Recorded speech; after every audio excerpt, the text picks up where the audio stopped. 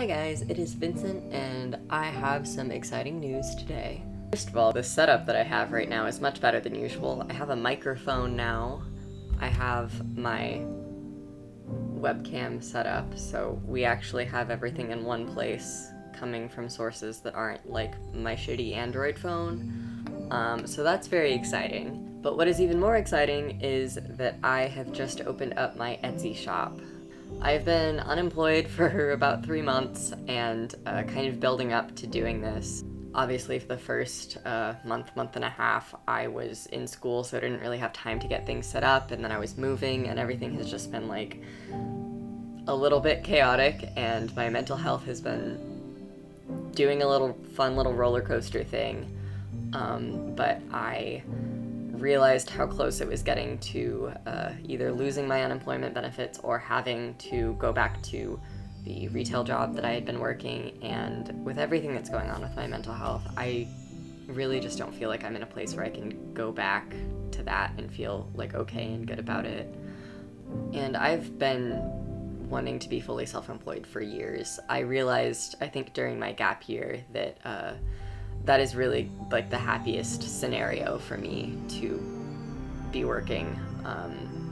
I'm very self-motivated, so like that isn't an issue. It's just a matter of finding the market and the time to put into doing it so that I can make a living, really. I've been in this place where I've just really wanted to make stuff and just have fun with it, really. And I've been doing commissions here or there for the last couple months, which has been a nice little supplemental income. But I wanted to finally have a place to post everything. I'm not skilled or organized enough right now to like make my own website, so I figured that like Etsy was probably the way to go that would look professional and nice for you guys. So right now I just have a couple listings up, and they're for some of the custom clothing that I've been making. I do hand embroidered and printed shirts. Not all shirts, but all the ones that are up there right now are shirts. Kind of in the vein of the alternative fashion stuff that I like, but I experiment a lot with that stuff. So no piece is the same, they're all one of a kind. I'm always open for custom pieces. You can DM me on Instagram or Twitter or wherever you like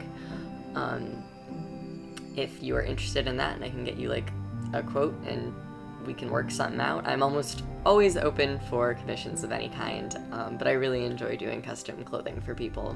The other thing that I have been having a lot of fun with lately are plushie backpacks. This is one that I just finished recently that is for me, actually. I think I'm going to be keeping this one. I love pigs. I just think they're so cute. The first one that I did is up for sale right now. I'll show it to you here in a second, but after that one, they've all had a zipper closure, and the whole abdomen is the bag, so you can fit phone, wallet, keys in there, and all of that good stuff. This guy is currently up for sale. He has a much smaller pouch, because like I said, this is the first one that I made, and there's a little bit of trial and error going on. So you cannot quite fit a phone in here, but you could fit keys and a small wallet, maybe. Partially because it is Velcro instead of a zipper.